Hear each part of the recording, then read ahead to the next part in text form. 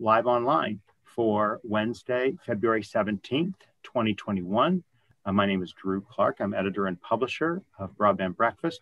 Very happy to welcome you to another episode. Today we're going to be talking about rural broadband, and this is the fifth of a five-part series that we've had called Tools for Broadband Deployment. This one, Fueling the Fire of Rural Innovation. And so we're really going to talk broadly, but we'll also talk specifically too about aspects of rural broadband deployments. And before I go any further, I want to thank our sponsors for this series, Render Networks, which has a digital system for ensuring rapid broadband deployments, and Adtran, which is very focused on the rural marketplace. And this series would not have been possible without Adtran and Render Networks. And also, again, before I turn over to our three great panelists, I want to recap, if you will, the highlights of this five-part series we've been on. We started last October, about 4 months ago, talking about how there were multiple initiatives for getting better broadband for rural America out there. How can entities that are seeking to serve them prepare for success, if you will, begin with the end in mind. And then we moved on in November to talking about the way to connect providers and customers faster through an all digital workflow, and focused again on fiber building and how they had success in construction management and workflow systems. Later in December, or I should say in December, we talked about the way that financial projections and planning figured into rural deployments. Again, not exclusively for Rural Digital Opportunity Fund bidders. At that time, the auction was just wrapping up in late December, and now the documents have all been submitted. So we're kind of entering an action phase now here in February. But back in December, we talked a lot about the financial aspect there. And then earlier this month, February 3rd, we had our fourth series. It was on mapping and the important role of GIS systems and data analysis in both the current, I would say, and future efforts to push for rural broadband, because the Rural Digital Opportunity Fund reverse auction that took place last year was just the first part. There will be other phases, and we can't forget that there are projects out there besides RDOF, such as Connect America Fund and Reconnect program of the U.S. Department of Agriculture, as well as completely private or state-funded efforts. And I'm sure all three of our guests will talk a little bit about some different aspects of that as well today. So with that recap, I want to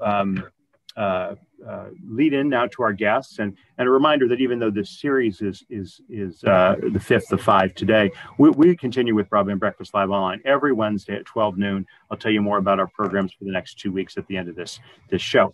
So without any further ado, let me kind of open it up to all of our guests, whom we're very excited to have.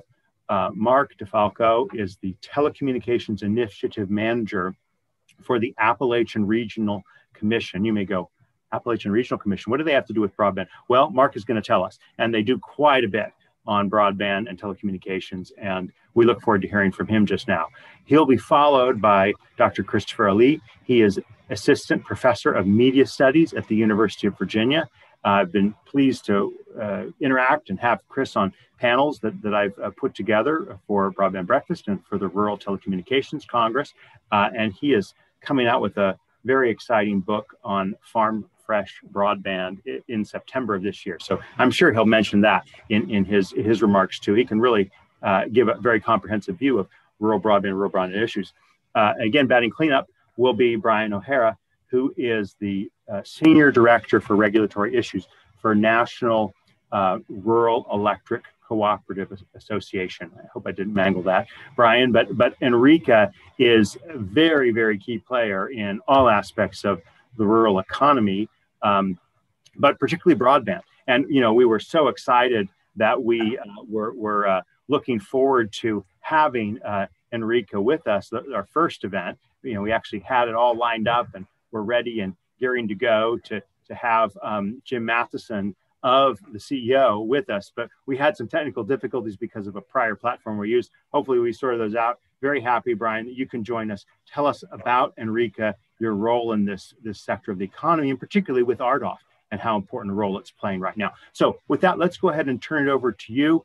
Mark, tell us a little bit about Appalachian Regional Commission and how you are working with broadband. Thank you, Drew. It's a pleasure to be here, and thanks for the invite to be on here. We've been in the broadband business really for about 20 some years. And, when you look at Appalachia, we're very much like rural America all over the country. And when you look historically at really what happened and, the progress of broadband through the years and through the different iterations of technology, it really started with DSL service that was being offered by the telephone companies, and very low grade service, especially by today's standards, although back then, it was pretty good, better than dial-up anyhow. And then for the lucky people who were in a cable footprint, that made a tremendous difference when the cable really started getting into the broadband business. The speeds from the cable systems were much better than what you were able to get out of the DSL. The problem in rural areas, though, is that the cable systems, tended to congregate around the nucleus of the smaller towns. And, if you lived in the downtown area or a mile or two out of the downtown area, you probably were in the cable footprint. But if you got 2, 3, 4 miles out of downtown, then you were outside of the cable footprint. And once you got outside of the cable footprint, then you were reliant on the DSL service. And the DSL service, historically was only going out maybe 3 miles from the central office, which also was located in the downtown area. So, the more rural you became, the more outside of those nucleus centers of the small towns, the greater the chance was that you did not have broadband and you were stuck with dial-up. So as we went through time, things changed. The telephone companies, through various subsidy mechanisms and other means, were able to extend fiber further out into the network and create their DSLAMs, or platforms that was really where the fiber connected to the copper. That was migrating outward, kind of like a hub and spoke of a wheel kind of a thing. If you think of the hub being the nucleus of the downtown area and then the spokes going out, but it was still very much constrained by the distance from the fiber connect point. And of course, the cable systems were upgrading to the different technologies through their DOCSIS 3 upgrades. But once again, you had to be within their footprint. So then wireless came in, fixed wireless, microwave radios, very good for rural situations where you didn't have a lot of density. Problems with the wireless really was you had to be somewhat close to the transmitters, and more importantly, you had to have direct line of sight. So your house or your business had to have direct line of sight to that radio on the tower. Otherwise, it didn't work. And of course, when you get into Appalachia, we have a lot of hills and we have a lot of forests, and that created a lot of problems too. So you had some other iterations of wireless, like the new white space wireless systems, which also helped. And of course, now you have satellites. But best thing, of course, is fiber. And, that's going to give you the highest bandwidth. So we're a funding agency, and things are really changing. They're changing for a lot of reasons. I mean, the federal government is starting to throw a lot of money at broadband through the RDOF program that Drew mentioned, the Reconnect program coming from the Rural Utility Service at USDA. And there's a new program that's going to be coming online fairly soon. NTIA has a $300 million program for broadband that will be coming online shortly. But then you have other smaller groups like ARC, Delta Regional Authority, Northern Borders, that have been doing broadband all along and putting money into infrastructure. We do it all. We've done fiber. We've done a lot of wireless because, again, we're in very rural areas where the fiber takes a lot of money to put in place. We're extremely thrilled right now with the prospect of working more with the rural electric cooperatives, because that really is it's a game changer for rural America. So very interested to hear from Brian what he has to say, and just thrilled to be part of the panel. And as we get into the discussion, we'll talk more about what ARC has been doing and what we intend to do going down the road. Thank you. Well, thank you very much, Mark, for that good summary of the role. And we'll ask more questions as we go into it, but really do appreciate you highlighting the additional initiative of the emergency broadband benefit that was part of the kind of the final, well, whatever, the most recent stimulus measure, and $3 billion that is being kind of decided how it will be implemented by the FCC as we speak. So good to tee that up too. I neglected to mention that. Professor Ali, let's turn it over to you now. Yeah, thanks, Drew. It's great to be here. I'm a big fan of Broadband Breakfast. For those of you who don't know me, Christopher Ali, Associate Professor in Media Studies, and I've been writing and researching about rural broadband for the last 5 years. Kind of the hallmark of a lot of my research was this rural broadband road trip I took in summer of 2018 with my hound dog Tuna. We drove almost 4,000 miles across the Midwest, talking to kind of anyone who would talk to us about rural broadband and the challenges and opportunities therein. So a couple of things that really emerged from my research, and I know Brian's going to talk more about the importance of electric cooperatives, but in my work, cooperatives end up being the kind of the unsung heroes of rural broadband. They are the ones who are deploying fiber to the home, particularly in these most rural communities that Mark talked about. So, they're emerging as a distinctly kind of local ethos. They've got a commitment to their communities. They understand that an investment in broadband can't be measured in kind of the quarterly return on investments that you might see some of the national providers demand, right? But instead, it's an investment in their communities. And I think one of the really cool things about cooperatives as well is that we can see these people at the grocery store. I mean, there is that kind of local accountability. We know who they are. We might even have their phone numbers. They might be our neighbors. So just to me, particularly for a lot of these rural communities, it adds that kind of accountability and presence that we're not seeing from the larger providers, and especially as we know that providers like AT&T are rolling back or pausing their rural DSL networks. Couple of things I think we should be on the lookout for. Of course, I know we're all thinking what's going on with fixed wireless providers and RDOF. They came out of it with a huge victory.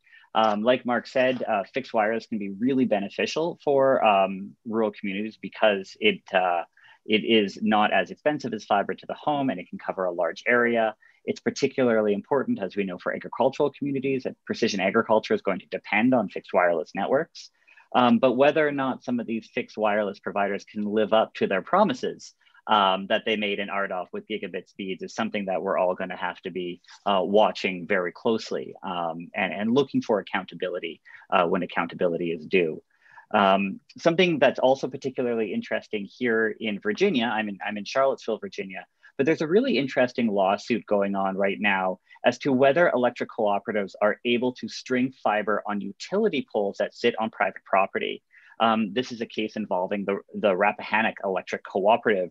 And it actually, the existence of the lawsuit forced Rappahannock Electric Cooperative to completely pause and reconsider its planned fiber to the home plan. And so I'm watching this lawsuit really carefully. It just came to my attention a few weeks ago. And Virginia has been a state that has kind of struggled a little bit, if we compare to kind of big money states like Illinois and New York in terms of broadband grants, and more kind of comprehensive broadband offices like in Minnesota. And I am a little bit worried that this lawsuit might kind of take the legs out from under the kind of amazing work that's been happening here in Virginia. Again, thanks in large part to the electric cooperatives.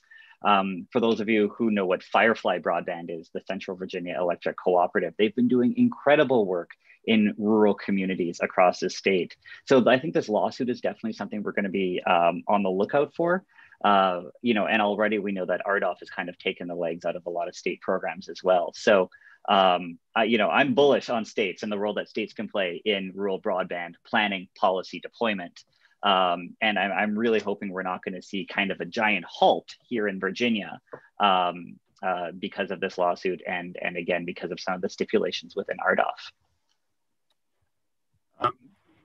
Chris, let me just ask you to reply or elaborate a little bit on this key point you just made, which has a concerning ring to it. You said RDOF has really taken the legs off of state broadband programs. Could you just elaborate a little bit on that? Why and how can that be rectified now if there's different policy priorities from the Biden administration versus the Trump administration? Right. Well, I'm particularly thinking about the provision within RDOF that said that if a provider has had state funding, it is no longer eligible for RDOF for FCC USF support in those particular regions. And to me, this doesn't make sense, because why wouldn't we want providers to search out for all pockets of money, right? We should not force providers to decide between state funding and RDOF funding when there's, I mean, we're talking about big money here. And if we're talking about this kind of money, Illinois is $420 million. I just learned that Iowa is, you know, devoted something like $450 million over 3 years, New York, $500 million. RDOF, you know, the FCC went to the states and said, you know, we need you guys to all step up. Now here's RDOF going, well, actually, no, if you've received state funding, because states are doing amazing work, if you've received state funding, you're no longer eligible for RDOF. It shouldn't be one or the other. We need an all hands on deck approach to solving the digital divide of access and accessibility in rural America. And I just don't understand why the FCC would, again, like I said, take the legs out from under states at this crucial moment for funding. Right. Well, we'll talk more about this in our discussion that we'll get to just now. Let's turn it over to Brian O'Hara to tell us a little bit about Enrica's role in the broadband space, including RDOF, and speak again a little bit about the vision and the role that these cooperatives, so important a part of their community, are playing in this space. Well, thank you, Drew. And I found myself in the last two speakers just shaking my head a lot because, yeah, I agree with a lot was said. So let me first give a step back and talk a little bit about, you know, generally about electric co-ops. There are about 900 nationwide. We serve 56% of the landmass, but only about 12% of the population. So we like to say it's like a lot of dirt between those houses. So hard to reach, high cost, right? Low population density means you have to put out more infrastructure for a lower group of people to defray those costs. So we have been, electric co-ops since their founding in the 1930s or so, been integral to their communities and for the community development and economic viability of those communities. And electric co-ops have been increasingly seeing the important role of broadband for their economic viability of their communities. So they've been getting into that. So there's also another reason why they've been getting into broadband, and that is the smart grid, right? It is increasingly difficult to run a modern electric grid without robust communications backbone. So most co-ops, or not most, but a lot of co-ops are already starting to deploy some fiber to support their electric operations. And that does make it easier then for them to take the next step and start to deploy farther out to also provide broadband. And, you know, we have a saying within the building at NRECA that you met one co-op, you met one co-op. Right, so they're all a little different. The community's a little different. They're all, you know, they're self-governed by their members, so they all think a little differently. So it's not a monolith. So we like to think that we want flexibility in all the models, and you see such a broad range of what these co-ops are doing when you talk to them. The different levels of partnerships that are going on, or even just the different ways that many of these co-ops are going about it, deploying broadband on their own. So a lot of different unique stories going on. But let me quickly go back and talk about CAF2, right? That was really, I think, one of the Connect America Fund, just to unpack the acronym. Thank you. The Connect America Fund, the reverse auction there in 2018. That was kind of the FCC's first real foray into expanding access to this universal service, the high cost portion, beyond the traditional local providers, right? The incumbent telcos. So that was only about a $2 billion program, $2 billion total. They ended up putting out, I think, 1.48. Electric co-ops, first time that they were eligible, they ended up walking away with, I think, 30% of all the winning bids, right? So I think there was about 100 or so, 105 total winners, and we were about 35 winners. So about 30% of all the winners were electric co-ops. So we were happy with that. The vast majority are deploying fiber, although I will say that we have a significant minority that are using fixed wireless. And that's been used for years, not just to deploy broadband, but also to support electric operations. So we're no stranger to fixed wireless. And if I can quickly go to some of the concerns that are brought up, that Professor Ali hit on with the RDOF, I mean, we do have some major concerns with some of these winners and what they propose to do, right? And so NRECA, working with NRTC, filed a white paper with the FCC recently, expressing some of our concerns with the not only technological ability of some of these fixed wireless to provide gigabit service, but the financial viability of such a plan. So NRTC has helped build not just fiber networks for electric co-ops, but also for fixed wireless. So they had done an area where they had mapped out what it would take to bring 100 megabits by fixed wireless. And they found that probably need 4 towers in that given area. And then they said, okay, after this auction, they said, well, let's run through the software and look what it would take to do the same area, but with gigabit with fixed wireless. And the difference was immense, right? So you go from 4 towers to reach 100 megs for that whole area to 37 towers to try and bring a gigabit to all those areas. And, you know, that is not cheap. It's not easy to get sited. It takes a long time.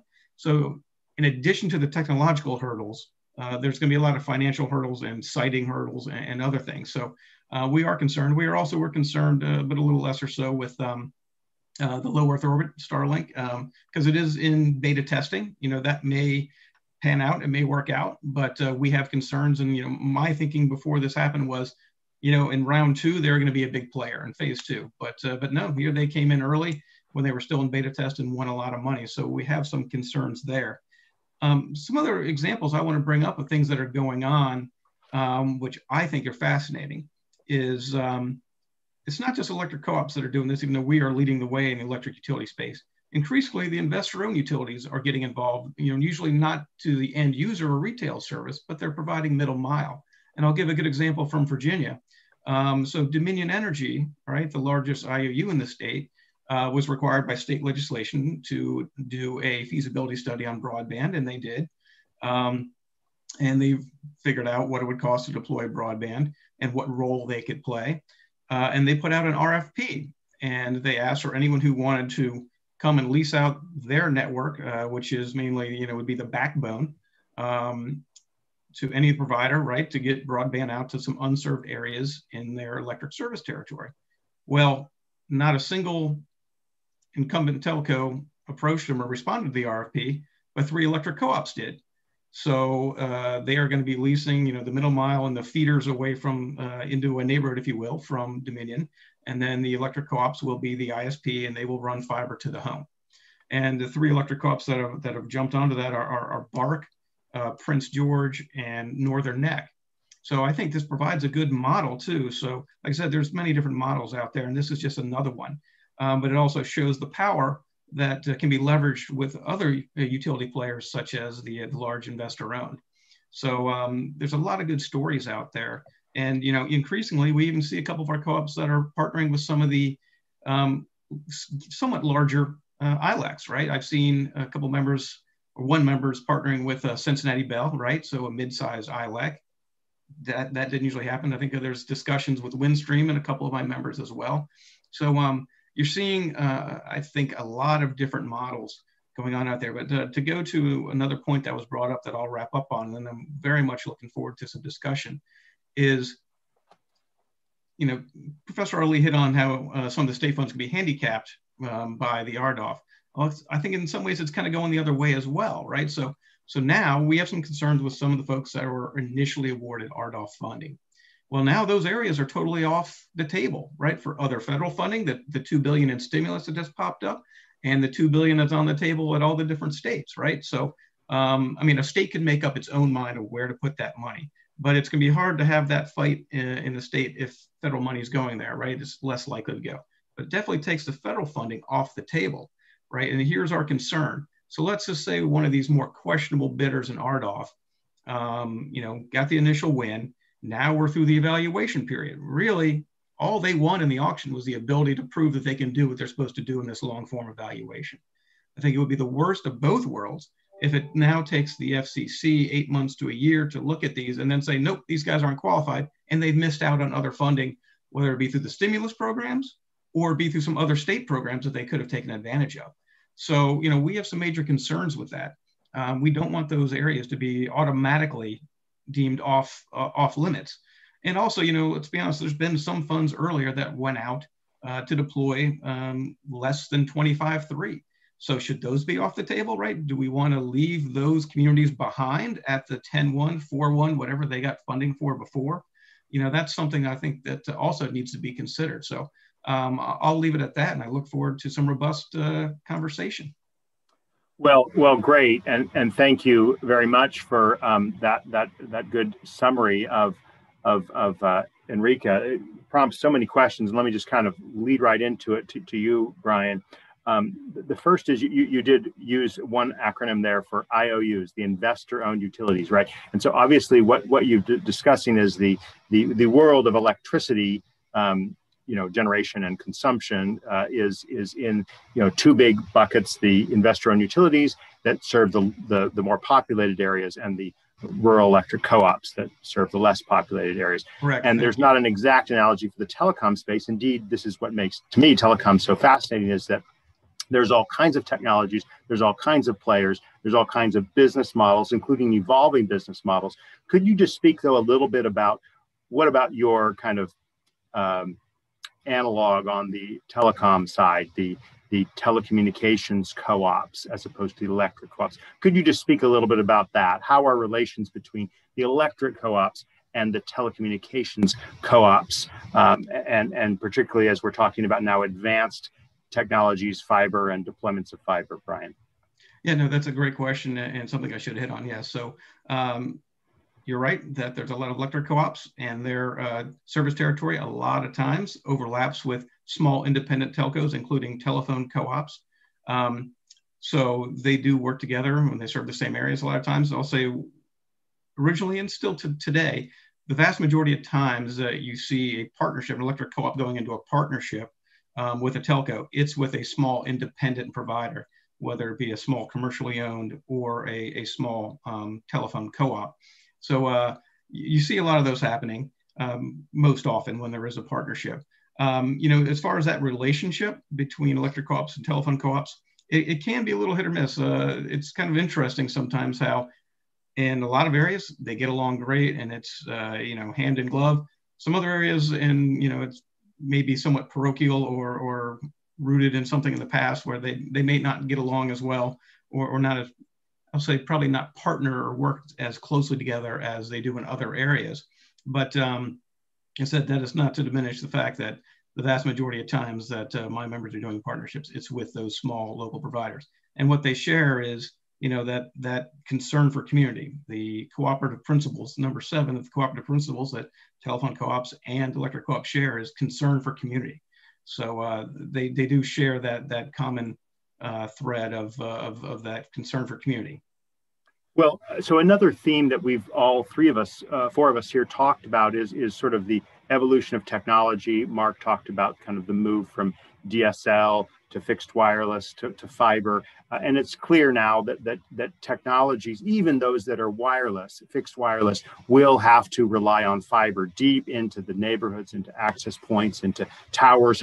And so that is kind of, it's not a controversial statement anymore to say we need to get fiber further, faster. And so for that, and I want everyone's perspective on this, what are the best ways to advance the deployment of fiber? Is it going to be through cooperatives, collaborations, partnerships?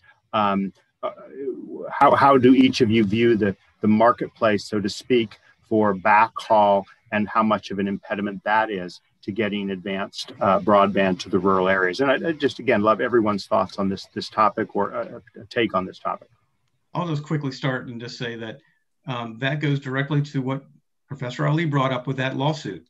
I would like to think that a lot of the electrics could play a good role, right, in running the fiber out, at least a backbone. And the interesting thing about the lawsuit that Professor Ali brought up in Virginia is Virginia had changed its laws within the last few years, and I think about 18, 19 states have, that basically give electric utilities the right to deploy broadband over that same easement. However, now it is being challenged, right? And this will set a precedent going forward. Potentially other states, like other landowners, may get this idea too, if they can get some windfall of money or something can happen. So I think that is going to be a big kind of pivot point to see what happens with that. I'll also say that when the states that have been updating their laws to address these easement issues, oftentimes a lot of the cable industry has supported that, because they have been able to tag on some other things for their own easement issues, which might have been only tied to video back in the day or be outdated as well. So it's not just for electric utilities. This can go more broadly. Yeah, I'd have to also say, I think Drew, you said it right with just the word partnerships. This is not going, solving the rural urban digital divide is not going to be solved by one type of broadband provider, one company. Certainly won't be solved by the national providers, as we tried in the first CAF too. It's going to take partnerships. My favorite story of partnerships is something I read about in my book, which is a partnership between Rock County, Minnesota, which is in the southwest pocket of the state, and telephone cooperative Alliance Communications out of South Dakota. They use state grant, and they worked together. And Rock County is now one of the most connected counties in the state of Minnesota with fiber to the home, which is fantastic.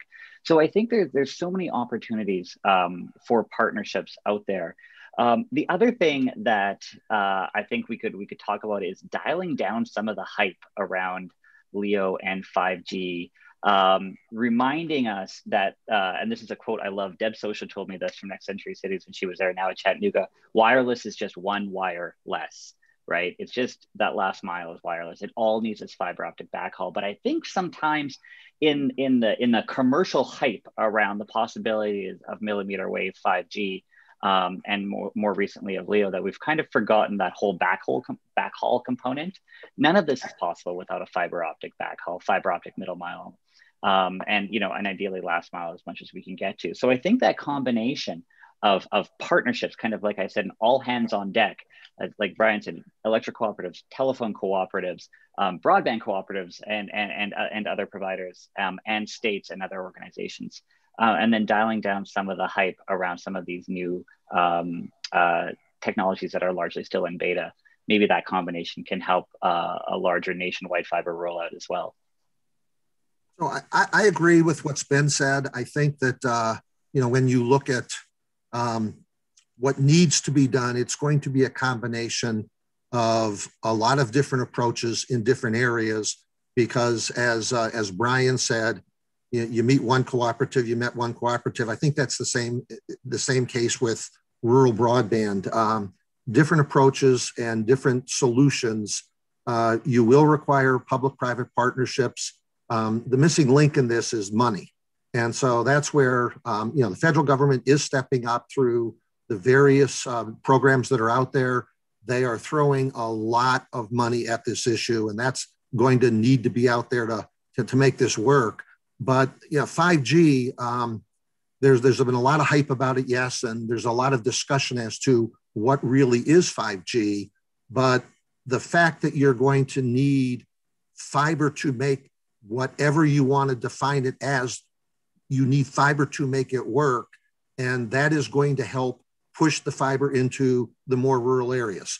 And the other point I want to, this is not really relevant to the fiber discussion, but Brian talked a lot about, the cooperative model. And I just want to point out that the business case is very different with a cooperative, because they are not looking at a 3-year return on investment that a private company has to follow from Wall Street. A cooperative is owner owned and invested in the community, and they have a 20-year horizon to turn things around. And so you can't compare the two, because they're not the same business model. So, but got to get that fiber out there into the really throughout the entire country to make not just 5G work, but to get the bandwidth that you need. And no one's brought it up yet, but COVID has only highlighted the dire need to get this problem solved. Now, I'm getting a lot of questions, maybe personal questions from one of the participants in our discussion today. And I think it's useful to kind of press a little bit on this point. Now, obviously, we all agree, no controversy here, that you need fiber in the network. But if we're talking about the last mile, that last access piece of it, shall we rule out fixed wireless, because it does not have the same beta issues that have been highlighted about satellite technology, and which is featured in a story on the lead of Broadband Breakfast right now, I might point out. Whereas, again, fixed wireless has been alive and kicking for many years, gotten quite a lot of strength, and they do have very high speed. So I guess could maybe those of you offer your thoughts, and Brian, maybe you start on this one too, because you did mention some of your co-ops do fixed wireless. So what are some of the calculations they go through on fixed wireless versus fiber as a last mile connection? Yeah, thank you, Drew. And you're 100% right. I have a lot of members that are using fixed wireless for the last mile. Where the question comes from my members and from NRECA is, can it provide gigabit, right? And especially in a rural area. And it has really, in our mind, hasn't been proven. 100 megs, yeah, that's being done. And I think in the previous Connect America Fund auction, we thought the FCC made the right choice that said, fixed wireless, yes, you can bid, but you can't bid in the gigabit tier. And the fixed wireless did very well at the 100/20 tier, right? They won a lot of money. And that's not a bad speed, right? That can handle most applications. And I think most people will be very glad to have that. We are concerned once again, though, and it is a proven technology, but it's not proven to provide gigabit level speed, especially in rural areas where you could have the tough terrain, the foliage, right? So the high bandwidth spectrum doesn't have the distance, or the, won't penetrate trees or other foliage or other issues, right? Or you have the lower band spectrum, which travels the distance but doesn't have the throughput, right? So making that happen in rural America, we see as difficult, and we think it's a great tool in the toolbox, but don't know about the gigabit level service. All right. If either you want to chime in, please do, or we can go on to more questions here. In fact, one question I'd love to ask, building off of Mark's initial points, is how important, and this is one of the topics we really do want to address, which is to say, how do these things make a difference in the lives of rural residents, right? How do we make sure that the fiber or the fixed wireless or whatever technology it is that's delivering better broadband, how do we make sure that translates into, applications, usage, digital engagement, more equitable ability for people to access the internet? I'd love, Mark and Chris, your thoughts on this, as well as Brian's, about how these make a difference in their rural communities. Well, I think the big thing right now is education, because as kids could no longer go in person to school, and they needed to do remote learning, and then as folks could no longer, I'm working out of my house still, and by the background, it looks like Chris is working out of his house, and Drew, it looks like you're out of yours. Brian, I'm not sure if he's got the background there, but he might still be working out of his house. But you have work at home, you have remote learning. So the need for the broadband is paramount. And you look at it, and what does broadband do? It does education, it does business development, it does health, it does entertainment, it does virtually everything. And the need for it, I think, we're beyond why do you need broadband? It's, how fast of speeds can you get out there? What is necessary? And that, quite frankly, is an evolving issue, right? Because we started off at 10.1 with the FCC in terms of their definition of broadband. Then it migrated to 25.3. I think in a short period of time, it's going to migrate to something higher. We found out through what we're doing right now with a Zoom meeting with all of these people, your up speed is important now. It never used to be. It used to be your down speed. And as long as you had a little bit up, you were fine. But now we have to upload video to do Zoom calls and to do conference calls and things of this nature. So the speed requirement goes up. So that's going to also, cause the need for bandwidth to go up. And so I think there's different technologies that'll do that.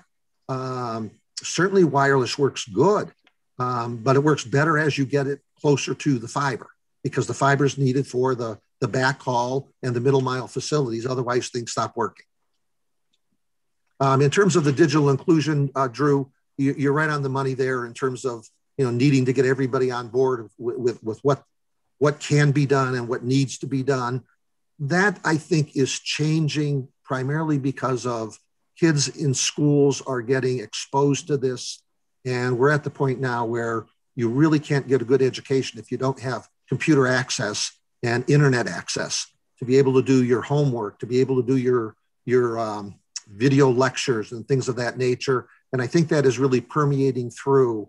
You always had business people, I think, that were on board with this. And then you start finding needs for older people to get online, pictures of the grandkids, but even the Medicare and Medicaid. You need to have those connections right now to be able to engage in video chatting with your doctors and others. So I think that is all happening naturally as time goes on. Yeah. And to that, I would add that when we speak of education, a recent study by Keith Hampton found that broadband alone separates at least half a grade point between those students who have broadband and those students who don't have broadband, right? So there's kind of that immediate material thing. Also, the National Bureau of Economic Research found that those with high-speed broadband are more likely to social distance than those without. So literally, the presence of broadband could be a matter of life and death. I completely agree with Mark, though, that when we talk, deployment is just one part of the puzzle. This is, the existence of broadband may not do something. We have to add that digital inclusion piece. Broadband can also raise home values. Fiber to the home raises a house's value by 3.1%. But, I'm also I'm mindful of, like, in so many of our policies over the last 15 years have exemplified what I call a politics of good enough, that it's just a matter of getting whatever out there to rural America because it's something. Those politics really don't hold water anymore. It's not about getting something. Rural communities, rural America needs the same high performance broadband, as John Salad would say, as everybody else. And this is why the importance of fiber and kind of fiber fueled fixed wireless networks, because it can be a matter of life and death, and it's health, it's education, it's talking to grandma, it's all of these things that we may all take for granted for those of us who live in larger centers. So it's not about just getting something out there, it's about getting high performance broadband, and that's what really is making the difference. Let's come back to the Rural Digital Opportunity Fund as probably the biggest of these deployments that we've been talking about. And to Brian first, could you speak a little bit about both the practical issues and questions that Enrica members face as they're working to qualify for and then implement, but also the policy issues, okay? And so again, there were obviously rules in place for RDOF Phase 1 that are there or not going away, but you have talked about sort of state issues and making sure there's not conflict. So from a policy perspective, what are some thoughts you might have on that? And then again, we'll open up to everyone. both practical and policy questions to address going forward here. Well, certainly, yeah, and this goes to the concern that that my members had with the RDOF. First, one thing I think that kept a few of our members from getting involved was the fact that in the RDOF, census block groups didn't usually align with electric service territory. And I think first and foremost, my members want to serve their members first. They know they have to go outside, but that was one policy consideration when they were weighing it. So now going forward, right, we did have a good amount of co-ops that won. I think our estimate is co-ops won about 1.6 billion in the RDOF auction. So we're pleased with that. Obviously, it could have been higher if certain things were different, especially I think some were underbid by, as we talked about, the fixed wireless. But now is the hard part, right? Now you have to build. And some of the other concerns I'm hearing from folks are supply chain, getting enough contractors, trained contractors, which I know the FCC has brought up, getting enough workforce and people that can hang fiber and tower climbers, all these things. These are all practical considerations that policy can help drive, right? Folks to get more trained fiber hangers and tower climbers, people that can do this work. It's kind of problematic. And, we will be also pushing forward in the near future, hopefully, but it'll probably take a while for phase 2. We'd like to see that happen quickly. Obviously, the mapping has to be corrected first, and there's plenty of issues with that. But a lot of my members now are in the deployment mode or looking to see what they can do, and they're getting hit with plenty of other the more practical issues. And of course, a lot of my members have not had to deal with some of the regulatory requirements, right? If they have not been in broadband before, this is a whole new world for them. So it is something that they need to consider. They need to get up to speed on. Luckily, there's a lot of good consultants and law firms out there that can help them, get up to speed on that and make sure that they're in compliance. Absolutely. Lots of issues to comply with when you become an RDOF, because you need to be able to have eligible telecommunications carrier status, even for just the broadband piece under the RDOF auction. So very important to highlight that piece that maybe people just in the broadband business haven't been focused on previously. Chris and Mark, what are some of your thoughts on the practical and the policy questions that Brian has just been speaking about? Chris, go ahead and I'll pick up later. Yeah, I'm not sure what more to add. I think Brian covered most of it. The one thing that we haven't really spoken about for rural broadband in terms of policy is also the role that USDA plays, particularly the Reconnect program, but also the telecommunications program. In a lot of my research, I've heard that one of the more time-consuming, resource-intensive things is trying to apply for a USDA loan or grant. I think USDA could go a long way in simplifying, in streamlining their application process, because I've talked to a number of providers, co-ops, small telecommunications companies, be they co-op or not, who say we'd love to apply for this money because it fits our needs, but we can't either A, afford to hire a lawyer to do it for us, or B, devote an entire staff member to putting an application together and then following through with some of the regulatory requirements of a USDA Reconnect loan or grant or loan grant combination. So I think, at the policy level, we can make it a whole lot easier for those who want to tap into some of this money to actually do so. I think USDA could really go a long way in improving these applications. So different federal agencies have different rules and regulations that they need to follow. One of ours is that our grants can only go to nonprofit and public entity. So we could not give a grant to an AT&T or a Verizon or a Windstream or CenturyLink or Frontier to do anything with, really, because they cannot get the grant directly. They have to be a public entity or a nonprofit. Now, with what the FCC could do through the RDOF and USDA through the Reconnect, they can fund private companies. So there are differences with all these different federal agencies. And there is an effort underway right now. We meet, there's a group called the American Broadband Initiative. It's made up of representatives of all the federal agencies. And I could tell you we meet frequently because I'm on it. And every other week we have a call to all the federal agencies together to talk about all kinds of policy things to try to come up with solutions. And there is definitely an awareness that, you know, some of these programs are difficult to apply for. And there's efforts underway really to uniform that process across all federal agencies. And you may get to the point where there's one broadband application, regardless of which agency you're actually going to be doing the application for. So, you know, there are efforts being made there. It's difficult only because each agency has its own rules and regulations that they need to follow. So, you know, is the RDOF the answer? In a lot of cases it is, and in some cases it might not be, but, you know, it's a step in the right direction. It's phase one. They're only supposed to be going to areas that have no broadband. They're not filling in gaps where there is some broadband in what we would call the unserved areas. So it's a step in the right direction to try to hit totally unserved areas. And there is a concern. There is we do not want to have one federal agency spend money doing an area and have another federal agency to spend money covering with a different provider for the same area, because the overlap is an issue.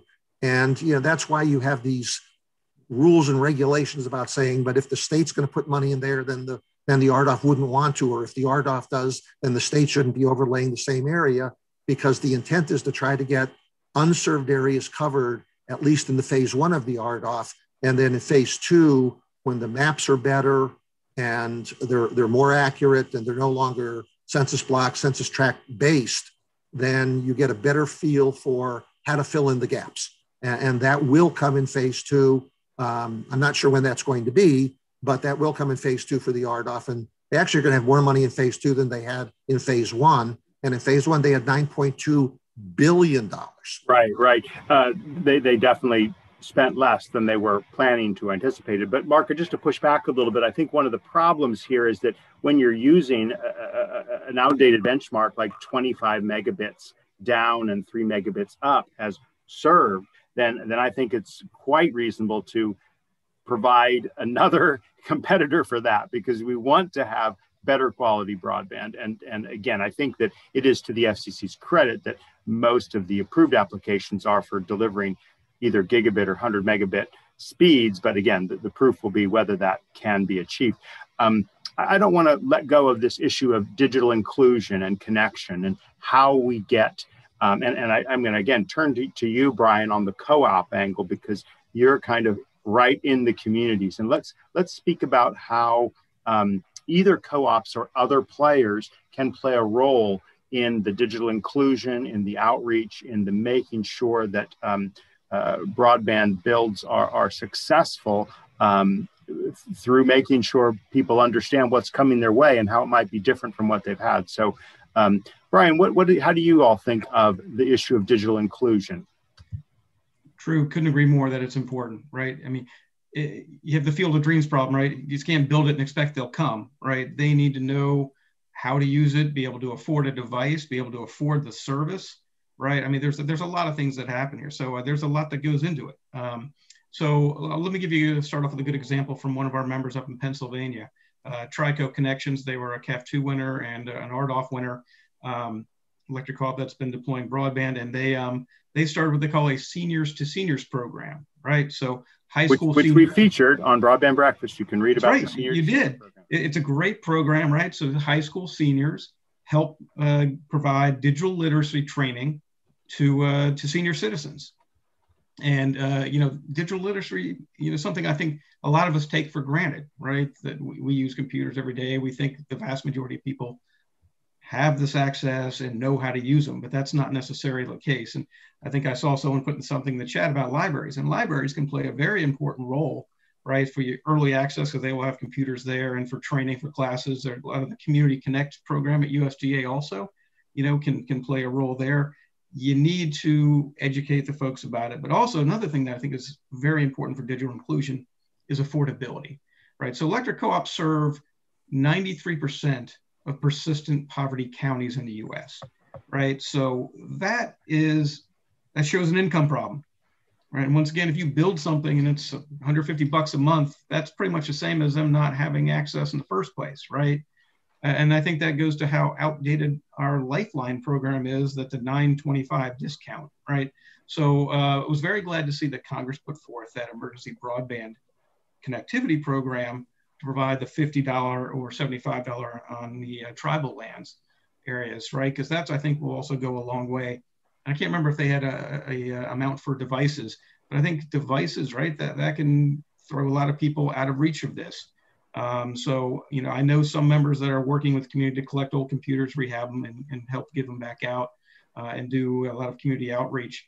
But there's more that can be done there, and that's a harder nut to crack in my mind. You know, how I go into your neighborhood and teach you the benefits of this, if you don't know it or don't know how to work a computer, that's a tough thing to do. And maybe Christopher or Mark have some ideas there. Go ahead, Chris.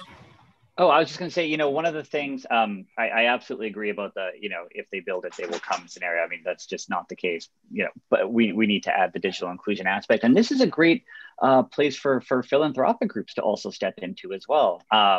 You know, I'm thinking in particular of the Blandin Foundation in Minnesota, which does its you know, Digital Champion Communities program, and they're funding library initiatives and training initiatives and things like that. So, you know, my call here is, as we're thinking about inclusion, philanthropic groups that are really interested in this could also step up and fill in some of these blanks that sometimes gets missing when we focus too much on deployment and not enough on the other side of deployment, which is inclusion. I think when you talk digital inclusion, the biggest factor is affordability. And if you look at Appalachia is not a rich, affluent area of the country, and you could have the access out there, but if it's not affordable, then it might as well not be there. And so, you know, we have a lot of organizations right now, you know, Angela with the National Digital Inclusion Alliance, and what John's doing with the Shelby Coalition. So you have a lot out there that's handling the, you know, digital inclusion from a what and why perspective. The affordability is a key constraint when you're talking about why people are not getting on their computers, and if they have computers, why they're not getting on them and linking into an internet provider. Well, we're coming close to our time. I want to give each of our panelists a chance to offer some brief closing thoughts. I want to kind of come back to some of the points that we made earlier about the reason that a group of electrical co-ops has gotten so involved is because they haven't, and maybe I'm speaking for you a little bit, Brian, but they haven't seen the kind of progress they wanted from other players already. And because of that, we're seeing new opportunities for new construction, for going after what hasn't been there, i.e. fiber building closer into the neighborhoods, if not to the home. And I would, again, invite, this conversation will continue beyond this session, of course, but any final thoughts that Brian, you first, and then Chris, and then we'll close with you, Mark, about what you see as ways to make sure we get the kinds of connectivity we need for rural communities. Brian. Yeah. Thank you, Drew, and thanks for the invite to be here. I agree that we can't be thinking of that minimum 25.3. I think it's been touched upon here. You know, a lot of things, a lot of applications now, as was brought up by multiple people with education, the upload speeds, we need to be aiming higher, right? And then truthfully, our belief is that fiber is the way to go. Fiber may be more expensive to deploy in the short term, but also I've been told that, you know, over a long period of time, it actually saves more money compared to, say, fixed wireless, where technology may change quicker. But, you know, you need to get this out there. You hit on it, Drew, that the main reason my members are getting into this business is because no one else would come and serve their communities, right? They basically, the community came to them and said, no one else is fixing this problem. You come and help us. So we need to get this out there. We need to aim high. If we keep aiming for the bottom, then we're going to be just throwing money out the door again and again to these same areas. And I'll leave it at that. Thanks, Brian. Chris, that's really... Yeah, two things I'll quickly mention as we close up. One is I'm increasingly realizing and thinking about the important role that counties play in broadband deployment, and we're actually seeing here in Virginia some counties step up and almost act, or create their own broadband networks. Again, in the absence of providers, when they can't find a dance partner in that public-private partnership, we're seeing counties actually fund their own networks, and I think that's something exciting to be watching. The other thing I'm going to be on the lookout for in 2021 is possibly the reintroduction of the Accessible Affordable Internet for All Act, with James Clyburn's act that proposes $100 billion, 80 for deployment, 20 for inclusion efforts. And maybe a couple of years ago, 100 billion seemed like a lot of money, but when we're passing $1 trillion stimulus packages, now is an opportunity, a great opportunity to kind of build on this and plug this kind of infrastructure hole as we're looking to roll out more stimulus packages in the wake of COVID. Thanks for that reminder. Mark, the last word. Well, Drew, I think I'm going to try to end this on a positive note. We have a long, long way to go, but let's also look at how far we've come. I know when I started traveling Appalachia, I had a laptop computer and a long telephone cord, and I had to plug it into the telephone and do dial-up. And now, no matter where I go, no matter what hotel I go to, there's wireless broadband. Might not be the highest speeds in the world, but there's wireless broadband, and most schools have something, and the libraries have something. We've made a hell of a lot of progress. Yes, we have a long way to go, but let's also recognize that we've come pretty far too. Well, wonderful words to end by. Before we thank our guests, I do want to thank our sponsors, Render Networks and their digital network construction tool, and Adtran, which remembers to remember rural in the deployment of broadband. I want to remind you that next week on February 24th, we'll be discussing antitrust, social media, and the consumer welfare standard. We hope you'll join us for that. And then on March the 3rd, we'll be talking about some of the 3 essential tools that every broadband network needs as they deploy broadband networks. And in conclusion, before thanking our guests, we want to let you know that we're also open to more suggestions and ideas about future topics. So feel free to reach out to us at Broadband Breakfast. I'm Drew Clark, and on behalf of Broadband Breakfast, I want to thank Christopher Ali, Mark DeFalco, and Brian O'Hara for being with us today for this episode of Broadband Breakfast Live Online. Thanks, and see you next.